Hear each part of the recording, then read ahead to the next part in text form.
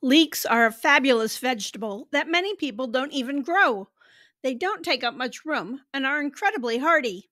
Yes, they take a long time, but they are easy to grow and you can harvest them right into winter. Leeks have a mild onion taste and are great in stews and soups, the perfect winter food. Even kids love them. This little guy has the right idea: leeks and dill. One of my favorite dishes in winter is potato and leek soup. Hi, I'm Amy, and welcome to my channel where we talk about organic gardening and wildlife conservation. Please boop that like button. Leeks originated in Western Asia and were eaten by ancient Egyptians. They were brought here by the early settlers. We have wild leeks or ramps native to the U.S. Like potatoes, leeks come in early, mid, and late varieties, depending on how long it takes them to grow. My favorite variety of leek is King Richard. They are an open pollinated variety and a good one to save seeds from. They grow tall and have nice, thick stems. While not as cold hardy as some leeks, they will tolerate nights down to 20 degrees Fahrenheit or -7 degrees Celsius. They are an early variety and mature in 75 to 80 days. Bandit is another fabulous variety. It is a long season and needs 120 days to mature. Bandit has great cold resistance and, if properly mulched, will live through moderate snow. You can start leeks from seed or purchase them in bunches to transplant out. I sow in March and in June or even July, so I have them well into early winter. The seeds are small but not too hard to handle. Sow in 72 trays or in a loose flat at 60 to 70 degrees Fahrenheit. I like to start in trays in March for my early crops. Plant 1/4 of an inch deep. Keep in mind they are slow germinators and take about 2 weeks. You can sprinkle seeds in a tray or container and pluck them out later to plant. I am personally not a fan of this method. It makes them hard to separate and stresses the seedlings. Leeks like loose, fertile, and well-draining soil. Average pH between 6.2 and 6.8. With lots of compost, add lots of compost to their bed. I like to grow leeks in raised beds.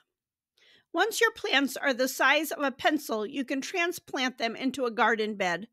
Use a dibble or the end of a hoe to make holes 6 inches or 15 centimeters deep. You just need a few leaves sticking out of the top of the soil. Here's the important tip: don't fill in the holes. Just water them in and allow the dirt to wash around them. Plant them 6 inches or 15 centimeters apart from each other, 2 feet in between the rows. Once they get established, give them a nice layer of straw mulch. Leeks do not like weeds, so don't let your garden look like this. The plants will get 2 to 3 feet tall but have a very shallow root system. They need an inch of water each week. Leeks will do great in containers. For square foot gardeners, you can put 4 per square. I like to intercrop leeks with radishes. The radishes loosen up the soil and they also make a good trap crop for pests. I like to grow leeks in raised beds.